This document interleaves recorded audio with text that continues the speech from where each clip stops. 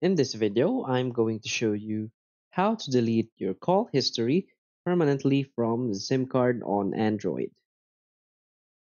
So please watch the video until the end. Follow this tutorial step by step to avoid making mistakes. So let's get started.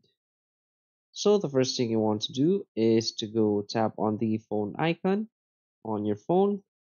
So this will be the phone or call history settings right here.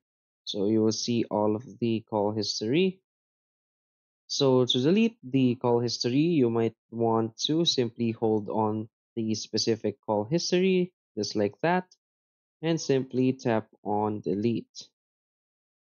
But if you want to delete all of it permanently, you want to tap on one, and you will see all circle right here. You just want to tap on it to check it, and you will see you have selected all of the call history from your phone.